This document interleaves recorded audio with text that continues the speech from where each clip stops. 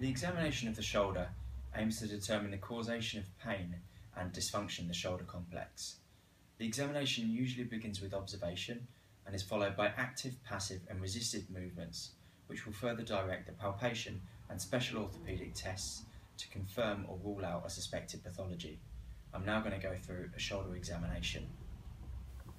Initial observations from the anterior include direct inspection of the bony and soft tissue contours around the shoulder complex, as well as the head and cervical position and upper limb to observe for any abnormalities. I look for bilateral comparisons to include hypertrophy, atrophy, discoloration, swelling, surgical scars, as well as any other structural differences, such as the step deformity to the acromioclavicular joint. The view from the side allows you to assess the spinal postures of cervical lordosis and thoracic kyphosis. You can also see the contributing factors to scapulothoracic protraction or retraction. From the back, we can again look at the contours and body alignment, this time including signs of scoliosis. Noting areas of atrophy which may indicate a nerve palsy, such as sometimes seen in trapezius atrophy due to spinal accessory nerve palsy. It is important to look at the scapular position, including height, rotation, and winging.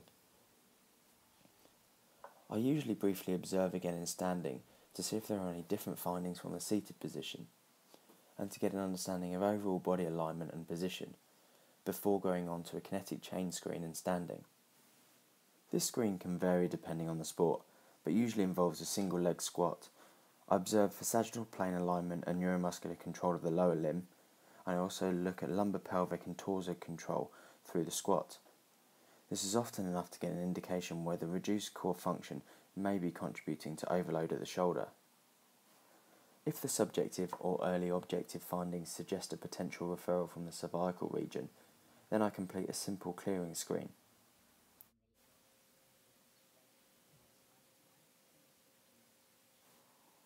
This screen includes a range of cervical movements, as well as Sperling's foraminal compression test.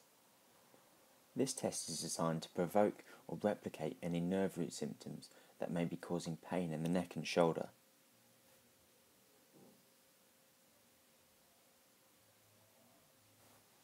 Active movements allow the practitioner to assess active range, control, muscle function, and patient willingness to complete the movements available at the shoulder complex. Starting off with flexion and extension, I then continue with gross movements of abduction and adduction.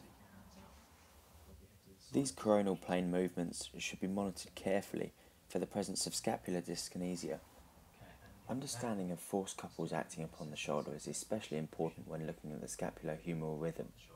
We are looking for a smooth movement through the full range, with a roughly 2-to-1 ratio of movement of the humerus to the scapula. There are a number of ways to assess rotation of the glenohumeral joint. After assessing in a resting and abducted positions, I test for glenohumeral internal rotation deficit, or GERD, with the athlete up against the wall.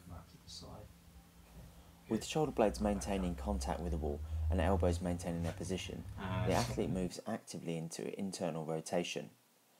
If the affected limb is unable to drop down and rotate internally within 25 degrees of the unaffected limb, then it can be classified as having a GERD defect.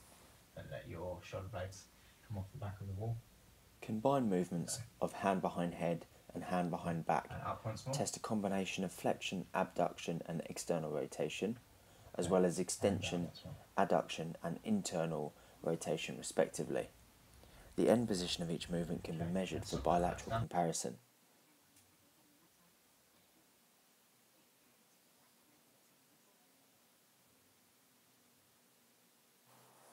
The final active movements of horizontal flexion and extension can be tested before we move on to shoulder girdle movements. The shoulder girdle movements of elevation, depression, protraction and retraction take the sternoclavicular and acromioclavicular joints and scapulothoracic articulation through their available range. Again, as we do this, we're looking for the quality and range of motion. These movements are then repeated in a passive physiological manner, with the patient in a relaxed position of supine or side lying. With the right patient positioning, just to one side of the treatment table, we can take the glenohumeral joint through all planes of available movement. These passive movements should have a slightly greater range than active movements, as we test the anatomical barriers, and any restriction should be noted with bilateral comparison. I'm again looking for quality of movement through the range, and for the normality of end feels of tissue stretch or soft tissue approximation.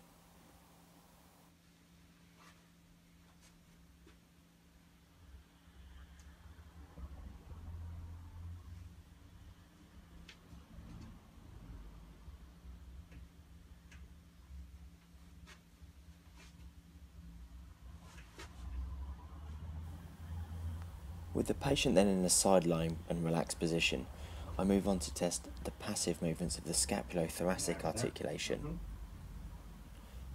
Again, feeling for the smooth quality of motion around the area and looking for any restrictions which may be causing localized dysfunction or limiting glenohumeral range.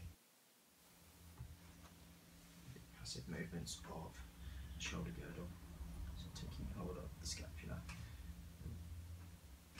retract, elevate, for that passive range, which you're not very good at, retract. We then go through a range of resisted muscle testing for the shoulder complex. Resisted muscle testing compares the strength of the muscles or muscle groups in a neutral position.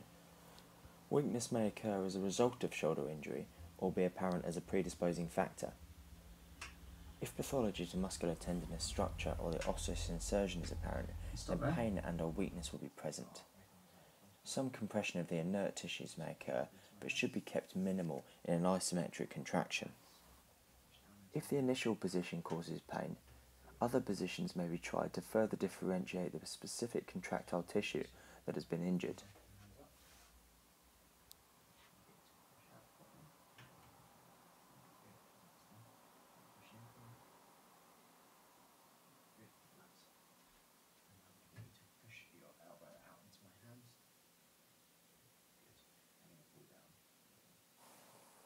Resisted scapular control can be tested using a modified press-up.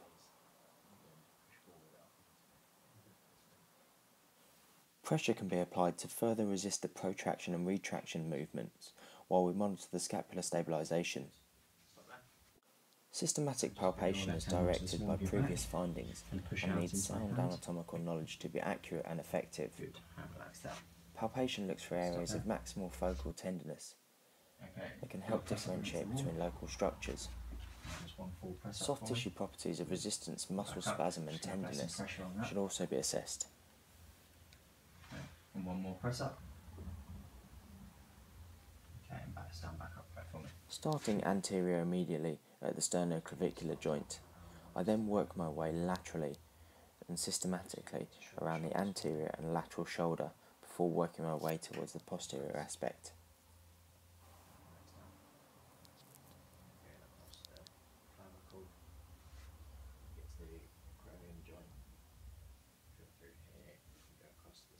Scapula.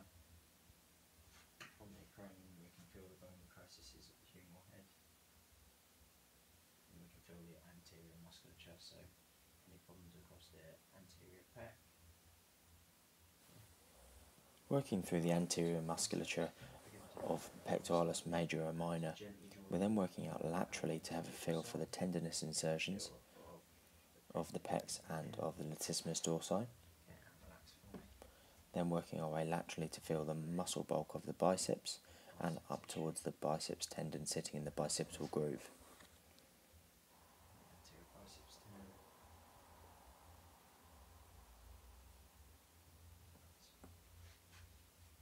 Feel through the anterior deltoid tuberosity. Laterally we can feel the musculature of the deltoid and down towards the deltoid tuberosity before moving posteriorly. On the posterior aspect we can feel across the spine of the scapula, come down the medial border of the scapula, and find the inferior angle, work our way up laterally. When we felt the musculature around this area, we can palpate the paraspinal musculature and the upper fibres of the trapezius up to the base of the occiput. and work our way back down the upper traps. And we have to look and feel for any atrophy in comparison to one side compared to the other. Now moving on to special orthopaedic tests, I'm firstly looking at the impingement with the empty and full can tests. This aims to detect for the presence of supraspinatus tendinopathy, a partial or complete tear, or a neurogenic weakness of the supraspinatus. Reproduction of the patient's pain without weakness is suggestive of supraspinatus impingement or tendinopathy, while painful weakness may indicate a partial or complete tear. Weakness without any pain may result from a C5 palsy or suprascapular neuropathy. The Hawkins-Kennedy test is used to identify subacromial or internal impingement. The glenohumeral joint is passively taken into internal rotation, thereby rotating the greater tuberosity under the coracoacromial arch. Pain is reproduced increasingly towards the end of rotation movement and indicates rotator cuff pathology involving the cuff itself, the adjacent bursa, or the long head of biceps. Internal rotation and flexion, otherwise known as Neer's test, identifies symptomatic subacromial impingement involving the rotator cuff, subacromial bursa, or long head of biceps. Okay, relax down. Good. And take her arm out to the side here now. Abduction with inferior distraction, as well as the sulcus sign tests and Speed's tests, can all give an indication of a slap lesion or slap pathology to the glenoid labrum.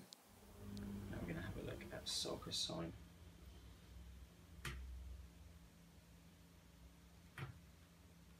Okay. Make a fist for me. Okay. Drive up. Okay, good. Stop that. And I'm going to take Anterior and posterior jaw tests or joint play can give a good indication of anterior and posterior instability or increased laxity in the glenohumeral joint. If we're suspecting anterior laxity, we can use the apprehension and relocation test. If the patient registers apprehension during the manoeuvre or resists attempts to move the shoulder further, then posterior force is applied to the humeral head and rotation is repeated. If the feeling of apprehension lessens and the degree of external rotation available increases before the apprehension is provoked, the test is positive. We're looking at a median nerve. Lastly, we can look at neurodynamic upper limb tension tests. These check for mechanical movement of neurological tissues and their sensitivity to mechanical stress and compression. Depending on the arm position, we can target different neural structures. This first one is biasing the median nerve with lateral neck flexion used to sensitise and desensitise the neural structures. The second one is biasing the radial nerve with the thumb tucked in and internal rotation of the forearm. Okay, and take your right hand towards your right shoulder. And the other way around there.